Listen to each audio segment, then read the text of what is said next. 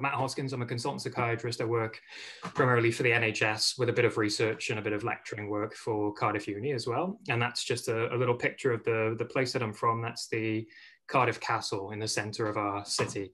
So I'm going to talk to you today about kind of like an update on the latest evidence for pharmacological interventions for PTSD. So I've written a couple of papers. I've updated one from a few years ago, essentially looking at monotherapy approaches, augmentation approaches, and then also drug-assisted therapy approaches. So they've recently been published in the EJPT. And we also used the work that I did there to guide the ISTSS treatment guidelines. So there's two chapters in there. And working with Prof. Bisson and some really excellent students from Cardiff as well, we put together what we call the Cardiff algorithm, which is for clinicians in primary and secondary mental health care to know what to prescribe, what evidence-based treatments you can use in PTSD and which direction you should go through. Yeah, this is just a flow diagram that showed all the studies that came into and were included in our series of systematic reviews. So you can see that overall there was about 115 studies that we included, and then we split them into monotherapy, augmentation primarily, and drug-assisted. So I'll kind of split my talk into those separate parts as well. So the main points to take away in terms of randomized controlled trials with evidence where a single agent outperforms a placebo, with a number of different studies or fairly good sample sizes, these are the drugs that you can use in monotherapy for PTSD. So paroxetine, sertraline, fluoxetine, the 3 SSRIs.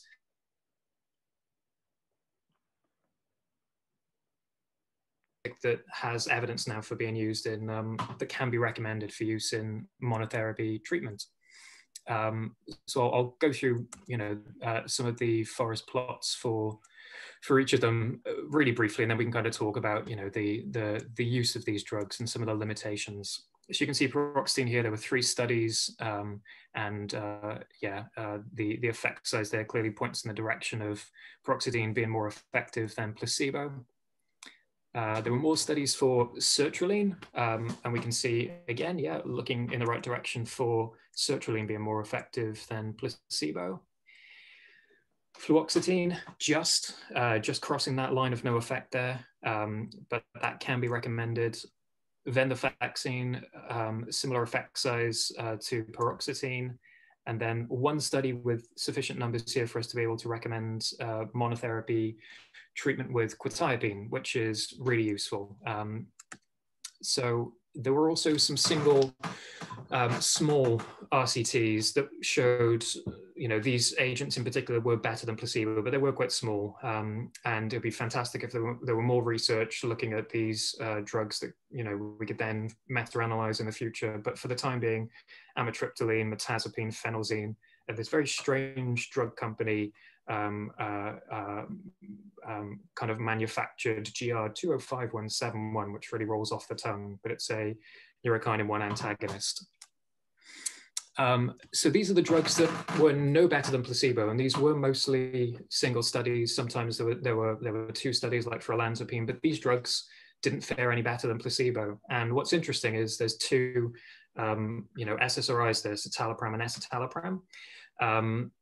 There's also, brepharamine, where phenelzine had one positive, one brepharamine was actually poorer than placebo. So we don't think that there is a class effect for, or we can't really say there's a class effect for antidepressants when it comes to treating PTSD. You really can't say SSRIs are all effective in treating PTSD. Very specific SSRIs are effective in treating PTSD. So a lot of times when maybe someone's been referred into my team from primary care and the GPs put them on escitalopram or citalopram, the first thing that we do is take them off that and put them onto something which is evidence-based. Interestingly as well, there's a number of drugs there which we do commonly use in clinical practice, which just haven't been investigated. So, sleep is a really big problem when it comes to treating PTSD. We should always try to avoid the potentially addictive, the habit-forming Z meds, you know, zopiclone, and of course, like the benzos, like temazepam, where you can. So typically, you know, I try to use some low risk medications first, like promethazine or melatonin, but trazodone is one of my go-to medications when it comes to PTSD, but that hasn't really been looked at as an RCT. Other drugs like duloxetine hasn't been looked at, and with venlafaxine being, you know, so comparatively effective, it'd be really useful to know what effect duloxetine has in PTSD. And then other drugs, you know, that's sometimes used for anxiety, like clonidine, that hasn't, you know, there's been no good quality RCTs looking at that. So that's monotherapy.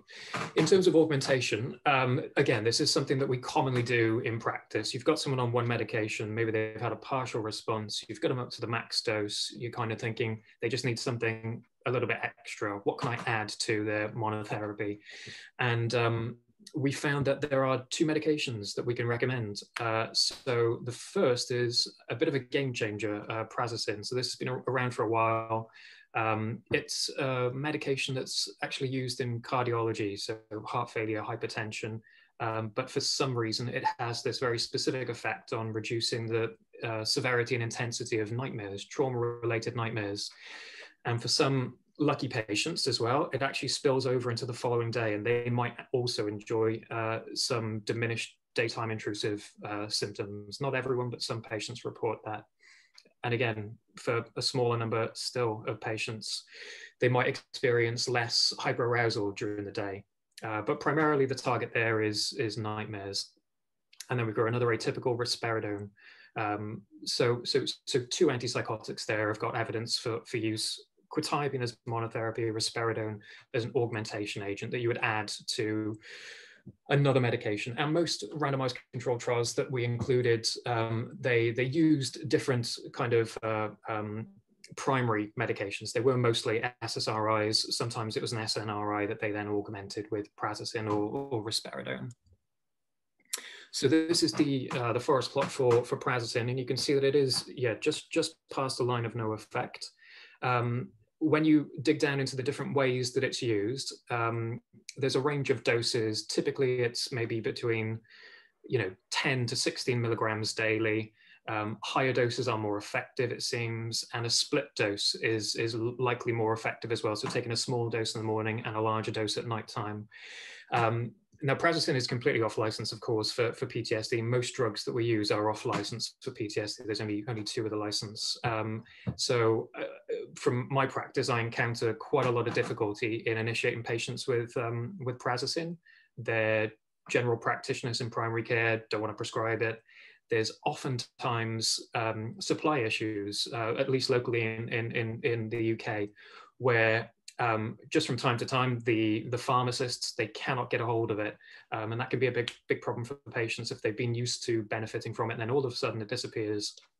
So what we've been tending to do is actually sometimes use doxazosin, which is another related drug, which hasn't been investigated specifically in PTSD to this extent. But anecdotally in my own practice, if patients have benefited from prazosin, they've also benefited, maybe to a lesser extent, from doxazosin. And prazosin, like I say, is a game-changing drug for a lot of patients. But there are questions over when is it best used, because there's not really any guidance at the moment in terms of when it's best used. But do use prazosin to treat nightmares in patients who are on waiting lists for therapy. So patients who might be psychotherapy naive and they're on a waiting list, maybe they're languishing on that waiting list for 1.5 years or 2 years or longer. If you put them on prazosin, it removes their nightmares. What happens then when they're about to start therapy? Do you reduce and remove the prazosin before they start or in the early phases of therapy?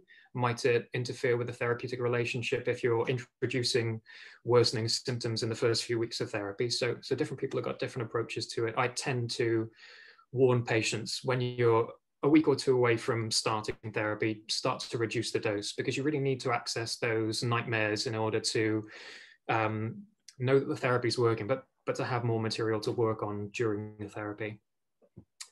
it's clearer when someone's been through an evidence-based trauma-focused psychological therapy. If they've come out the other end and they still have residual nightmares, that's clearly where prazosin should be mostly used. But I do think there's an argument there for, the humane use of it when people are on waiting lists as well, because yeah, the waiting list in our country is quite a long time for a trauma-focused therapy. So risperidone, it's the most typical of the atypical antipsychotics. So, at low doses, it doesn't generally cause too much of a problem, but then at higher doses, you do get more of the extrapyramidal side effects. You do get more of the, dopamine blockade and the tuberoinfundibular pathway. So you do tend to get more hyperprolactinemia. In a lot of ways, quetiapine may be a better choice in terms of the side effect profile for some patients, but it's always worth, of course, discussing with patients. These are the two medications that we have. Here are the common, notable, and serious side effects. I'd lean this way. Which way do you think you'd lean in terms of the side effect profile? But you can use risperidone in augmentation. So the things to consider then, there's a handful of medications that we've got in our toolbox when it comes to pharmacological treatment for PTSD. They are effective, but the effects are small. Essentially, these medications are going to soften the edges. They're going to lighten the overall symptom burden. And we hope intuitively that they may be able to better engage with trauma-focused therapies. If the symptom burden is maybe less overwhelming, if they're on an evidence-based treatment, they may do better in therapy. But should we hold out hope that there's going to be a new medication just around the corner, a new conventional treatment? Is it going to potentially be significantly better than what we already have? I think probably not. There are newer medications that haven't been looked at in PTSD, the ones that we've mentioned, some newer antidepressants like the multimodal vortioxetine. It'd be interesting to see what these do. Probably we can't expect them to do much better than these agents that we already have. I've talked a little bit about prazosin and kind of when to use that. Some of the barriers in using it in terms of availability, locally it can cause headaches. But essentially, we know that our patients should be engaging in the gold standard treatment, which is trauma-focused psychological therapies. However, these can be very hard to tolerate. We know from research evidence that, in some studies, up to 54% of patients can't actually tolerate, doing this work. And dropout levels can be high, both in clinical studies and in, clinical practice that we see. So the question that's raised is, how do we improve the tolerability and efficacy of trauma-focused psychological therapies? Can we do that with drugs? Can we give someone a drug alongside a course of therapy, or maybe a drug at a specific point during a trauma-focused therapy to improve the tolerability and the efficacy of it? So if you were to go away and design a drug, and if you had a magic wand and you wanted to design a specific drug that could assist trauma-focused psychological therapies, what characteristics would you want that drug to have if you could wave a magic wand? You'd want it to hold the person within the optimal arousal zone, or the window of optimal arousal, or if you want to say it, whereby the person is emotionally engaged enough to face their memories and do work on the memories and go through that window. They're not overwhelmed and overshoot it, and they're not, detached or dissociating and undershoot it. So you'd want a drug to do something to the fear circuitry of the brain. If it could dampen the amygdala and the insular overactivity, if it could bring the medial prefrontal cortex, the kind of emotional brakes, back on board, and kind of redress that kind of hyperactivity in the front and the hyperactivity in the amygdala and insula, that would be fantastic. You'd want it to paradoxically be a relaxing drug. You'd want something that would, take the intensity out of the difficult work that you'd be doing in terms of trauma-focused work. If it could motivate someone to talk, if it could make them more talkative, if it could remove their defensiveness or their coldness, again, that would be really, really useful. And of course, if it could improve the quality of the therapeutic alliance, that would be wonderful, because you know the quality of the rapport, of the trust and empathy between the therapist and the patient is a very strong, if not one of the strongest predictors of a positive outcome in psychotherapy, regardless of model. So just bear that in mind if you were to design a drug like that. So when it comes to drug-assisted therapies, in terms of published RCTs, there's two broad approaches. You've got conventional approaches and kind of novel ones. So the conventional approaches are where someone maybe has started a course of, say, prolonged exposure. They haven't quite responded that well to it. So then they've added in a medication and they've continued the study, and then they've continued the therapy alongside it. Or they've been started on a conventional medication like an SSRI or an SNRI. And then after some time, if they haven't fully responded, prolonged exposure or another type of therapy is added into it.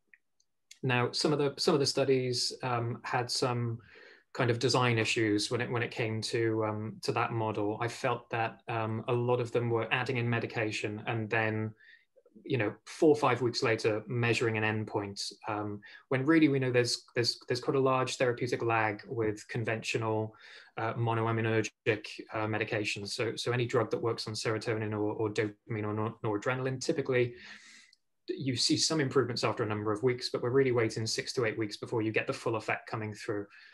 So some of these studies didn't quite allow that amount of time to account for therapeutic lag, and maybe underestimated their effectiveness because of that. The novel approaches, this is where you've got maybe a course of therapy, and you've got 1, 2, or 3, or maybe more than that, drug-assisted sessions whereby you take a specific substance right before you start a therapeutic session, and that drug is acutely acting on the participant during that session. And then you do work to integrate what they may have learned afterwards. So the two drugs that are being primarily looked at here are DCS, or D-cycloserine, and MDMA, which I'll focus on in the latter part of my talk. And Eric, just give me a wave if I'm waffling on, because I do tend to waffle on when I talk about MDMA. You're good, Matt. Good. So I'll just go through the evidence. So these are the studies included for an SSRI plus placebo, plus therapy, sorry, versus placebo plus therapy. So a medication plus therapy versus placebo plus therapy. As you can see, mixed results there, and overall not better than placebo, touching that line of no effect. This is another one looking at SSRI plus prolonged exposure versus SSRI alone. And again, kind of mixed results and not passing that line of effect. Overall, in terms of the conventional approaches, there's really a paucity of literature out there. There may be a truer effect that we're not seeing. But you know, when we're looking at essentially 6 studies altogether, we can't draw firm conclusions. We know from our own kind of clinical practice that most patients are on a medication by the time they get to a trauma-focused therapy.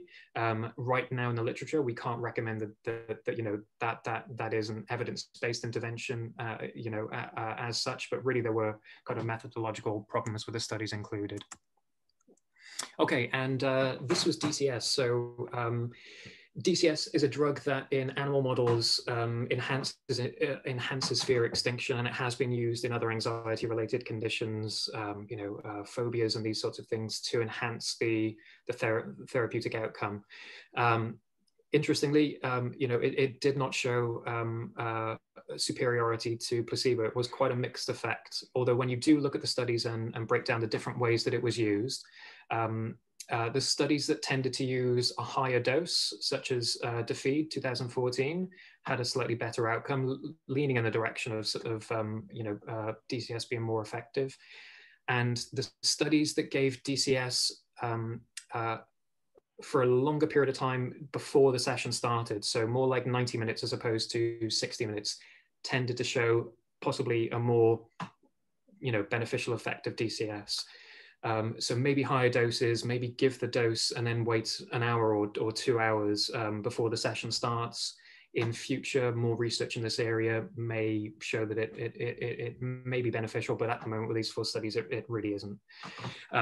So moving on to MDMA-assisted therapy. So if you haven't heard of this before, I will explain what MDMA-assisted therapy is. But these are the 4 to date published RCTs looking at MDMA-assisted therapy versus placebo or active placebo-assisted therapy. And these have all been sponsored by the organization MAPS in America. That's the Multidisciplinary Association of Psychedelic Studies. They're a non-profit, principally set up to research psychedelic drugs like MDMA.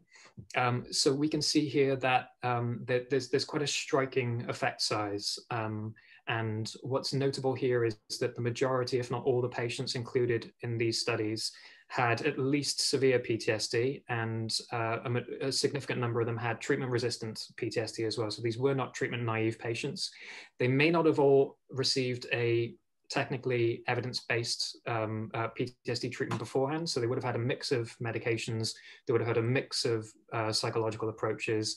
Some of them aren't really evidence-based strictly. So, brief psychodynamic therapy, isn't an evidence-based TFPT.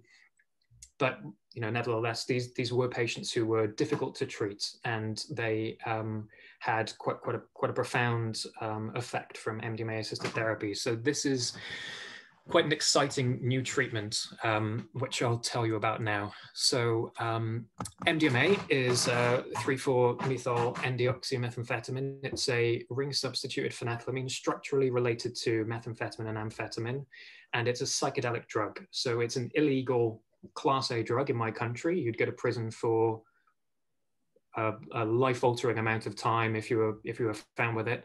It is a psychedelic in the same sense that it has activity on 5-HT2A. So the classical psychedelics of lysergic acids, LSD, psilocybin, DMT, they all have activity on 5-HT2A. MDMA does as well, but to a lesser effect than the classicals. It's a profoundly empathogenic psychedelic. So it's called the love drug because of the profound pro-social experience that you have when you're taking it. Typically, the experience lasts from between 2 to 6 hours, the peak experience. So it will probably bleed over into about 8 hours until you're back to normal. And it is a profoundly altering substance in terms of your consciousness. So it's a psychedelic drug with psychedelic meaning mind revealing. It's got a cocktail effect in terms of how it works. It's primarily a presynaptic 5-HT releaser and reuptake inhibitor. To a lesser effect, it does that to dopamine. And the effect it has on dopamine is dose dependent. So it does become more dopaminergic at the higher doses and maybe have more of a stimulating effect, more of that kind of amphetamine effect at high doses. It also has effects on cortisol, adrenaline, and a profound effect on just dumping oxytocin. And yeah, like I say, for that reason, it's called the love drug.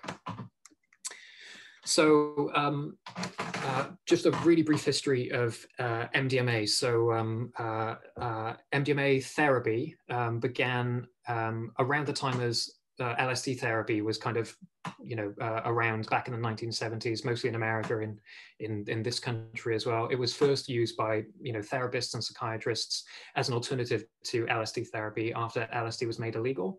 And then, unfortunately, it spilled out into more widespread recreational use, and then it was made illegal. And research on it had really stopped for the past several decades, up until 2010-11, when the first Mitoffer paper was published, sponsored by MAPS. And that was really a groundbreaking paper. And I encourage you all to have a look at the first Mitoffer paper and all the MAPS papers.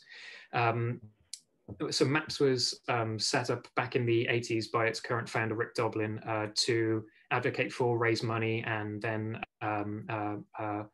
try to do good quality randomized controlled trials looking at drugs like MDMA. And the current model of MDMA assisted therapy is the MAPS model. So they're the only ones that have really come up with a model that can be used. It's quite an unusual model. It's based mostly off of 1970s LSD therapy work. So you have 16 sessions that kind of look like therapy that we might expect. You don't have one therapist, you've got two, so there's a dyad. 2 to 3 of those sessions of the 16 are drug assisted, and typically they are long, so they're about 8 hours long. The work that you do in the MAPS model of therapy is quite non-directive. So there might be 3 preparation sessions, getting to know each other, getting to know about your trauma, psychoeducation around the medication. And then your first drug session, you take the medication, the MDMA, in the clinical trials first thing in the morning, about 9 o'clock. You're lying on a bed. You're very comfortable. You're in a lovely setting, which is really important for psychedelic drugs. You're listening to pre-selected emotionally salient music throughout. You're wearing an eye mask. You've got your therapy dyad that you know really well sitting either side of you, and you're directed to focus your attention inward. And then as the medication takes hold, patients who have suffered traumatic stress spontaneously do the sorts of things that you see in trauma-focused psychological therapies within themselves, and they do it without fear. They can take the eye mask and the music off and come out and talk about it, go back inwards, but it is quite non-directive. So based on the work MAPS have done in America, the FDA in America, the big kind of drug agency, have granted it breakthrough therapy status back in 2018. So it's been fast-tracked through phase 3 in America. Currently in the EU, we have the MP18 study, which is a multi-center phase 2 open label lead-in study. So there's many different sites there. I'm the PI of the Cardiff site. We've got a London site. Eric's involved in the Netherlands. Some sites are starting. We're all working off the same protocol. It is sponsored by MAPS. They are the only organization that's funding this work, primarily at the moment. But we're hoping that as soon as all sites have begun and started phase 2, we can go straight into phase 3. And I'm quite hopeful, cautiously optimistic for this. Obviously I'm very interested in what phase 3 data is going to come out and show. As long as it's safe and effective, hopefully this could become a treatment that we as clinicians can prescribe and can work with in the future. And yeah, that's the end of my talk. Thank you very much. Thank you, Matt. No, that was a wonderful, comprehensive overview of compounds that have been registered and are in the pipeline, and this one is a very promising that a lot of attention is being given to MDMA-assisted psychotherapy. What I'd like to do, if you can close your presentation, Matt, then we can be back to the plenary of the right. There we go.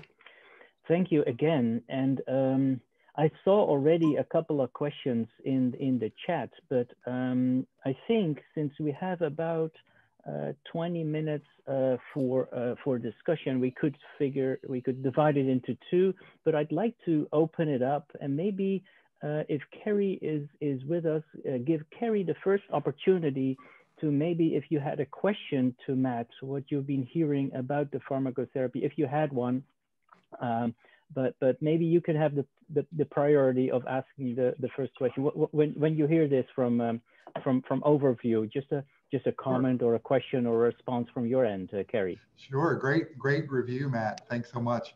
I think MDMA, maybe starting with that, because I think that always brings such a amount of excitement in people hearing about the story, as well as maybe skepticism as well. I guess on the excitement side, there's a couple studies, and one of which I was involved with, that shows even in rodents, MDMA seemed to enhance extinction of fear. So even if you take away all the complex components of the interpersonal and what does it mean to have an MDMA high, there still seems to be something that's more mechanistic about enhancing relearning. So I think that's on the positive side. I think the thing that always comes up with these studies with talking about psychedelics is the near impossible nature of actually having a proper placebo control. So what are your thoughts about how do you create an evidence-based data set for MDMA psychotherapy when it's hard to imagine how you could placebo control it? Thanks. Yeah, so I suppose I can talk about two things. So MAPS have been using low dose MDMA as the active placebo, and then asking therapists whether they think it was was the person having an MDMA full dose experience or a low dose experience, and that's helped with blinding. Blinding is always going to be a difficult proposition when you've got such a profoundly consciousness altering drug. But right, just as a sort of a frame of reference, and we'll dive into questions. What you've been hearing, Kerry has been referring to the golden hour opportunity, which is it's not yet PTSD, it's sort of the immediate aftermath of trauma. And he's been looking at biological systems and probably pharmacological compounds that are by array probably very different than the compounds that you've heard Matt talk about. So we need to be aware that we are dealing with a disorder that is phase-oriented, or in a phased approach, very different in time, maybe has different phases. So just not to confuse everything, that we lump everything together. The golden hours are in the immediate aftermath, and PTSD is from a month after having been exposed to the trauma, where the a certain inability to bounce back, until years after. It could be 20 years later. So the strategies and the compounds that then we're using are can be quite similar, but can also be quite different in its biological profile. So may I redirect it to you, Iryna, and ask you if you can guide us through the questions. I saw a few questions already in the chat. Yeah. One of them, I think, like the last one, is related to the topic we've discussed. Just like the question is from May Abdeen. Wouldn't MDMA cause bad trips and further flashbacks? That's a question for Matt, right? Yeah, interesting question.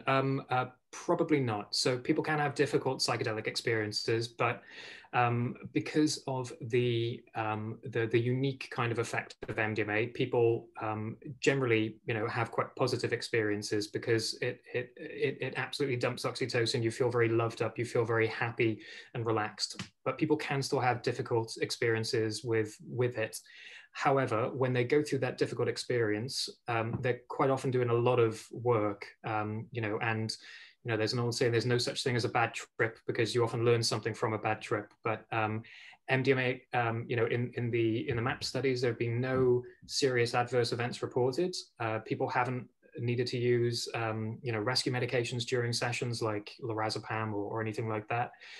Quite often, if people are having an experience of panic during an MDMA session, it's often short-lived, and it's often in the initial kind of upswing phase where they may be panicking about, the onset of the coming up, as it were, and oftentimes it's reassurance, maybe holding their hand until they're acclimatized to it.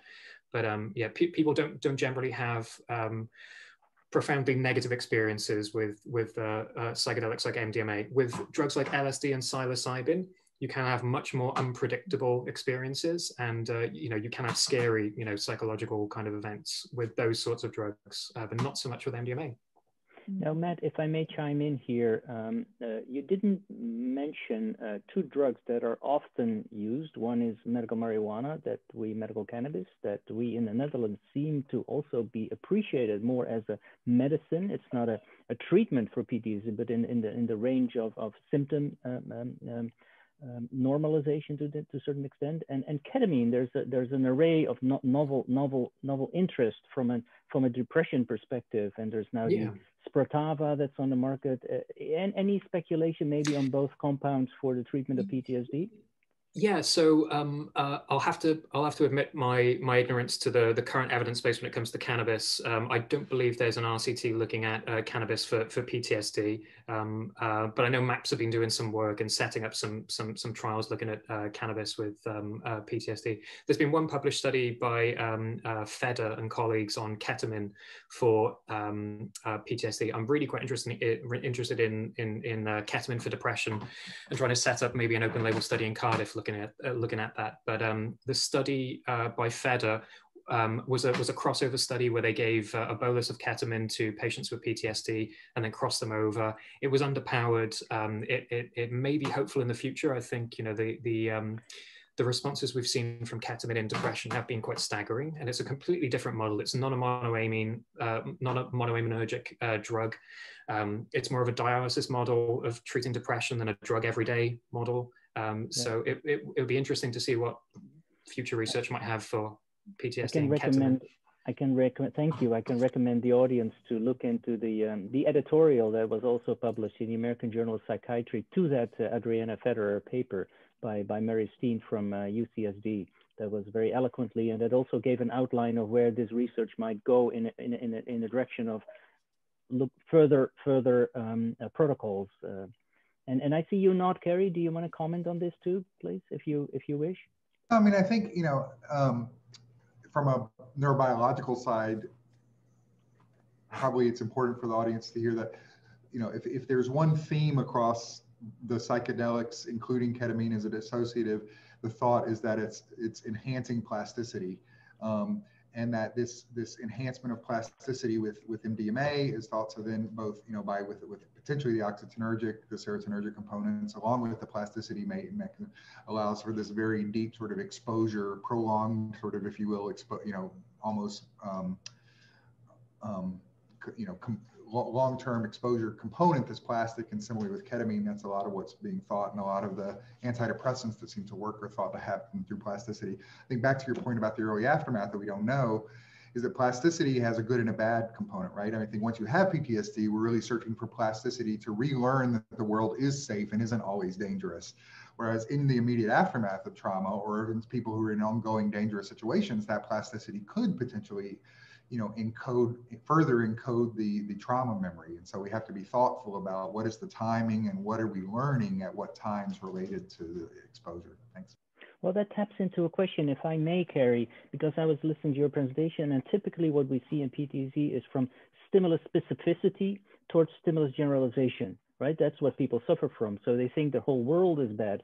And when we think about reconsolidation, we bring back that specific stimulus. Well, whereas the patient 20 years down the line has not suffered from that specific memory, but maybe from an array of generalized, and there's also a biological component probably to stimulus generalization. So what do you think in terms of stimulus generalization and reconsolidation? I know that may be a very broad question, but just some thoughts, and then we'll go back to the questions from the audience. Just your first thoughts. Sure, I think a lot of the treatments, a lot of the exposure-based therapies, likely what we think we're doing is both training safety back out of generalization. So you've generalized, so the whole world is dangerous, and you're sort of retraining the brain. No, here and here and here and here, I actually am safe. And even though those memories are there, I'm not in that dangerous situation. It's hard to know where reconsolidation fits exactly into that, but I think in terms of a lot of the hippocampal deficits that we see and the contextual components are thought to directly relate to that generalization component. And that early distress and dissociation probably are in some ways taking declarative memory offline during the aftermath of trauma. And so helping Emily Holmes' Tetris work and other things are interesting ways of thinking about, can we reactivate the hippocampus and enhance that sort of contextual learning so that the memory is encoded in the specifics of the trauma and not generalized to one's entire environment. Thanks, Gary. Thanks, Gary. Iryna, can we redirect it to you, and maybe you can address some further questions from the audience? Yeah, actually, I had probably the same question as you, Eric, but it's more like practical from the clinical practice. Usually patients with PTSD. Oh, you need to put your earphone in because we lose your audio. Can you hear me? Yeah, now we can. Yeah. Sorry. So my question is more from the practice. Sometimes patients with PTSD, they have problem with sexual arousal, because when they are sexually aroused, they start having dissociative symptoms or some traumatic memory reconsolidation. And my question to Carrie was is there just the association with the trauma, or it's the neurobiological background for this as well? It's a great question. I think probably both in some ways. I think certainly people who've experienced sexual assault or interpersonal violence or childhood sexual assault, then I think the sexual arousal in and of itself is a trigger for the trauma exposure leading to dissociation. But we certainly imagine that the sympathetic arousal and some of the other internal hormonal states related to sexual arousal may also be internal triggers for people. So that's the way I would think about it. Thank you. I think directly, just from a clinical perspective, I think directly facing that head on and talking with your patients about it, asking about it, and that can be part of the exposure, at least imaginally, with them, so that they can help, re-separate in their minds and through plasticity the events so that they can have a more healthy life. Okay, thank you very much. I would like to ask the audience, maybe somebody have a question to our speakers who would like to ask the question. And maybe also, Joseph, if you had a question, let's just chime in.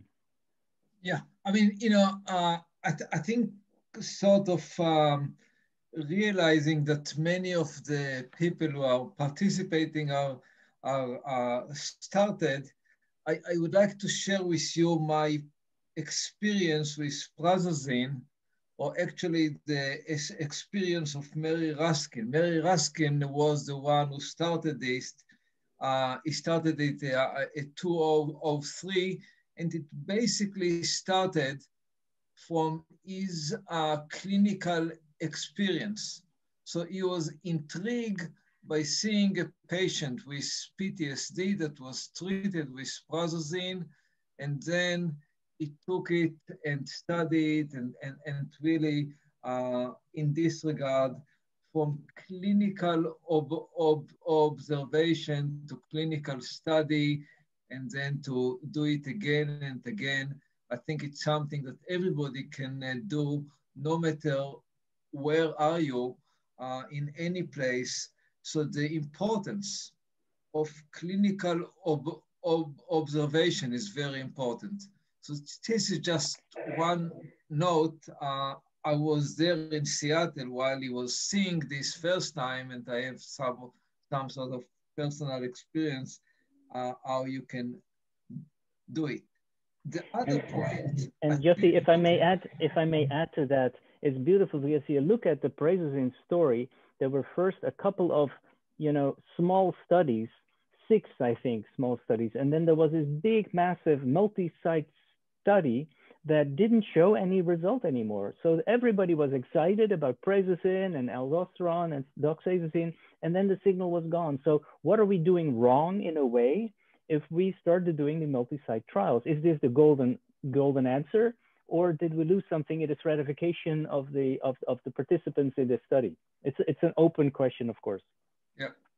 No, it's a very good point. I think with PTSD, it's even more important because in PTSD, there are some legal issues, and we need to take care of this while we are doing studies. Yeah, can I just comment on that too? Yeah, go ahead, Kerry. Because I think there's a broader theme that's really important. I think we saw that with prazosin, we saw that with decycloserine. I imagine we're going to see it with MDMA. It's going to work great in the small studies, and then we're going to start doing large things, and then weird things are going to happen, or it's not going to work so well. I think all of this comes down to one of the points we had in the earlier discussion, that PTSD is not one thing. Depression is not one thing. If we have these big studies where we're treating everybody the same and we're not stratifying for who is more likely to respond to which thing, we're likely to, when we have large studies, to lose our signal. And so I think it really comes back to the title, precision medicine in psychiatry, and how do we best understand who's going to be most responsive to prazosin based on sympathetic response, who based on whatever inclusion is going to work for MDMA. How do we make sure decycloserine is given at the right time in the right place with exposure? We can, the CRH antagonists, the endocannabinoid drugs. So it's all going to, I think it's about bringing back biology back in for the right precision medicine predictors and stratifiers. Sorry, thanks, Josie. Great answer. And that's a beautiful frame that you put to this precision psychiatry. I know that we're kind of at the bottom of the hour, but I do want to, and of course there are many more questions, and this is beautiful what Kerry just did. As we're speaking, he already answered some of the questions in the Q&A. Thank you, Kerry. Now, I want to also give you the opportunity, not the very last word, but Matt, maybe do you want to make a comment, an overall comment, or a closing comment from your end, Matt? Oh, yeah, sure. I forgot to pop a link on my slides for the article that Prof. Bisson and our 2 students did. So the Cardiff algorithm, I've just put it in the chat. Great, thank you. So yeah, you can have a look at that. But no, just thank you very much for having me. All right. We have I just would like to make one point. It's referring to the question of Anna about benzodiazepine, and going back to the point of the timeline in PTSD. There are some studies that suggest that if you give benzo in the first night, you might actually exacerbate and prevent recovery from PTSD. So again, it's highlight that in PTSD, you need to take very close look at the timeline and what you are doing in the first night or in the first months might be different or should be different from what you're doing later on. I think everybody here should sort of think about it and take into consideration the timeline. Thanks for making that point. So there's many more questions, I feel, but we need to respect the time. And I think that I'm about to close this session, and I would like to do that by thanking the participant speakers here, Carrie Ressler, and beautiful how you framed precision psychiatry in your last comment as that's really what we need to take note of, the biology of precision psychiatry, computational modeling of precision psychiatry, and that gives us a novel opportunity of looking into treatment strategies. And also, Matt, this is beautiful. Our work needs to have these systematic reviews that can really look at where were we, where we're coming, where we're going, and tailoring. Beautiful how you said that you were personally intrigued by this, but also that we need to look at drug psychotherapy interactions, and assisted psychotherapy is probably same with ketamine and same with MDMA, a very promising strategy to go. It's beautiful that we can do this in COVID times, because we're all looking at a third or a fourth or a curfew and stuff. So that's why we do it this way, and respecting all the time zone. Joseph and Iryna have a lot of fun preparing this, and we've tried to do our best, and we've cut some corners because this could go on for a long time. But this is going to be available through a YouTube channel. So give us a little bit of time to put it on the website, so you can, because these presentations need to be revisited. I think there's so much richness in what you've just heard.